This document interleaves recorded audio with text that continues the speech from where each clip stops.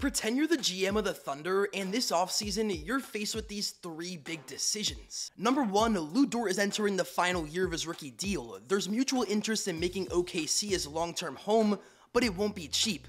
Let's say he asks for a 4-year, $68 million deal. You saying yes? 2, you have 19 first-rounders in the next 5 years and so much cap space.